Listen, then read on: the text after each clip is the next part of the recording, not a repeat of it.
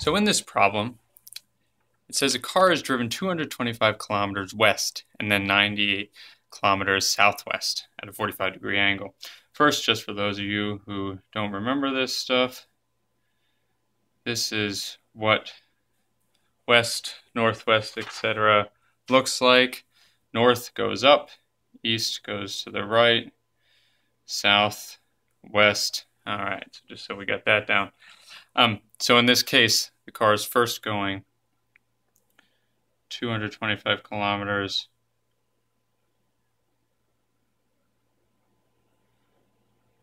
west, and it's then going 98 kilometers southwest. And I'm going to try to draw that a little smaller because 95 is about, or 98 is about half 225.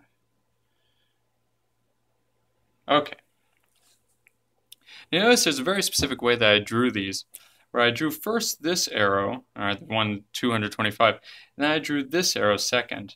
And you see in this case we've actually lined these up what's called tip to tail, where I've actually where instead of these two ends being together, I put the arrow end of one up against the non-arrow end of the other. And that's how we're always going to depict two things being added together. And in this case, I just want to remind you that this is, again, 45 degrees southwest, as it's said in the problem. Okay? Now, the resulting vector, which is the total displacement of the car, is just this arrow right here. Okay? And so I'm going to call that my total displacement, capital D. All right? And we'll call these displacements little d1 for the first distance traveled and little d2 for the second distance traveled. Okay? And what we're trying to find is this d, and they also want both the magnitude, so the size of this thing, and the direction that it's going. So we're going to indicate the direction by basically the angle below west that this actually is going in. So the first thing we need to do is actually set up a coordinate system. You see that this is kind of all floating in Nowhereville. I'm going to just do, again, standard type of coordinates where we actually call that our x and that our y. In this case, east is positive x, west is negative x, y is north, negative y is south. Okay? And now we can go ahead and solve this.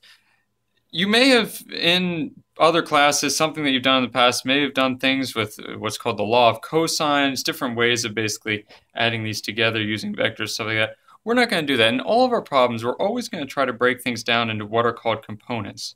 So any vector can basically be broken up into different parts that basically indicate how those different parts line up with x and y. In the case of D1 is very straightforward. It only has motion in the x direction. There's no y component in it. And so this D1 is actually all x. So this is actually equivalent to D1x. And D1y, just as a side note, is just going to be is equal to 0 because there's no y component in that vector. This one is a lot more difficult. It actually has a little bit of y component, all right, because it goes kind of down to the left, and it also has an x component because that's the left part. The down part is the y component. So what we want to do is break this up so it actually lines up, so we only have x and y components visible. So I'm going to go ahead and take this, and let's zoom in on it down here, where this is just that d2. All right, so this is d2, which again is just 98 kilometers. And again, let's keep reminding ourselves that this is 45 degrees.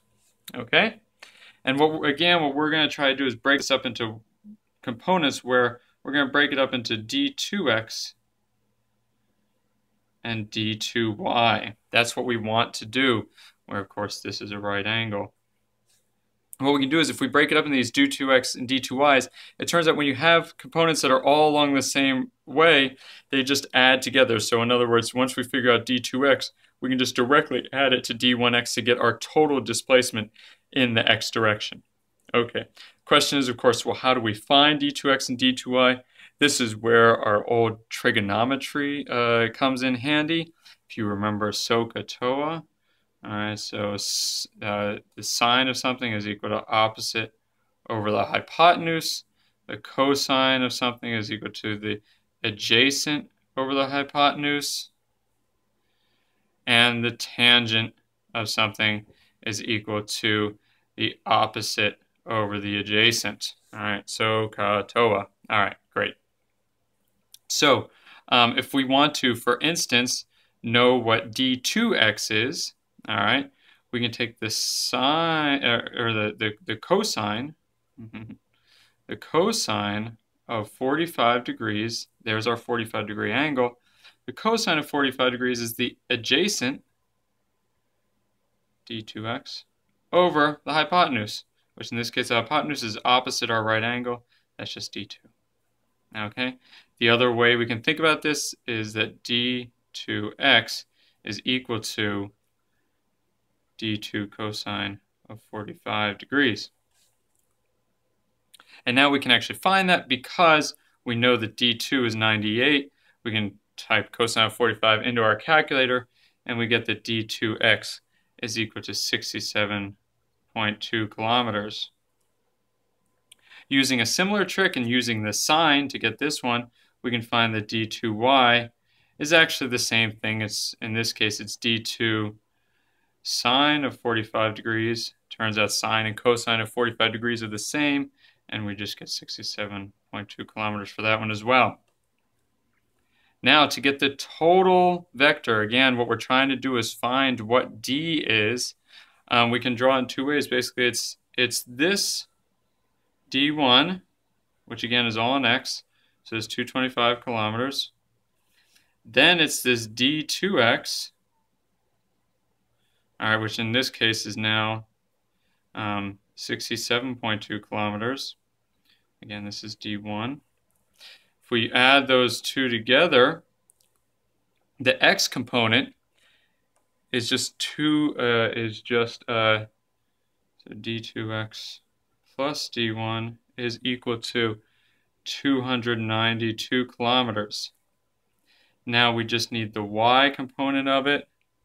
Again, d2y is equal to 67.2 kilometers, meaning that this total d, all right, we have a right angle again. We can use the Pythagorean theorem.